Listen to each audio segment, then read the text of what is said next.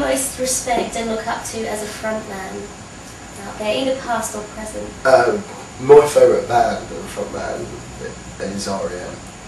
I think just everything that band's done from when they started. They're 15 albums down the line. And live shows are amazing. It's, you know, I think it's one of the best voices. Amazing frontman, some of the best songs. I just love that bass player. Yeah. That's how he looks a bit like Greg. Yeah. Mike Knowles. He does, doesn't it? Yeah. So they're for me are my ultimate. And guys, so not frontmen, respective instruments. What do you really look up to?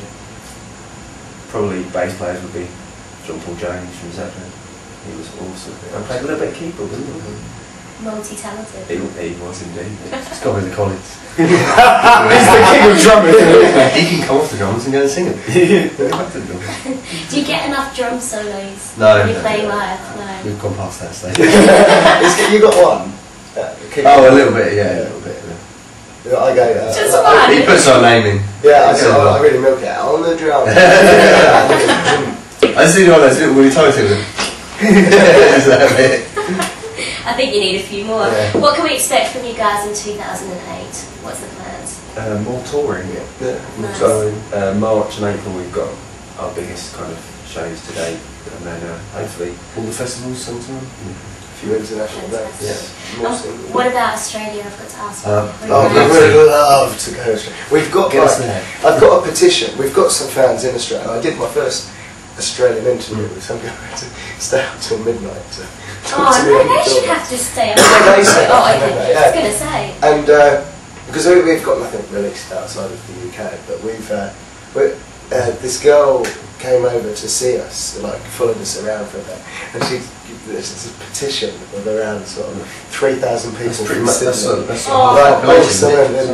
I handed that to her. That's half of Australia. Yeah. I'm half Australian.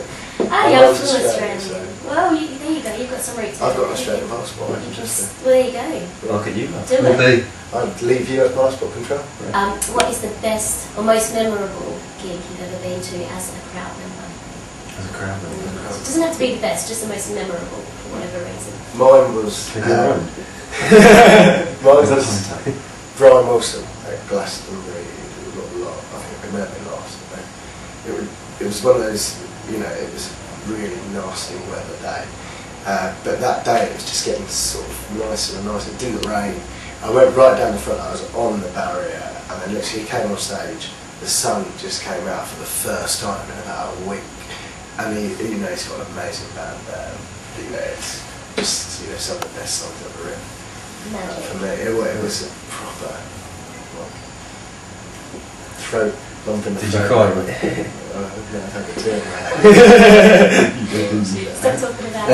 Try again. The thing was, it was being filmed for the BBC, and I was right at the front. And I was lots of millions of people seeing you cry. I watched it back, and literally it went to the crowd, and it sort of stopped there. Just for you, yeah. I was like, good. I wasn't crying. I was romantic. Sentimental. Guys, what was the most memorable gig? I think the Stone Roses. I saw them at Wembley Arena with Roy, and that was an amazing show. The Manics were supporting as well, which was I saw James when they split up for the first time. But that was pretty.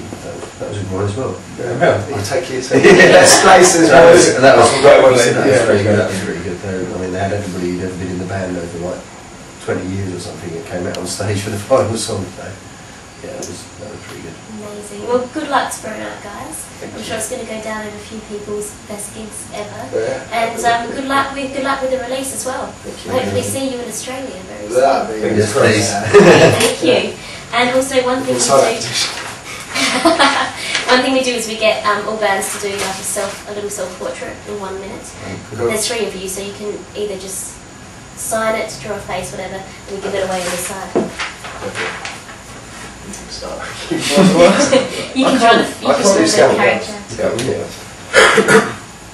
Greg has to write down all the stuff. He's the only one who can write. I can't spell. You can only write to end up.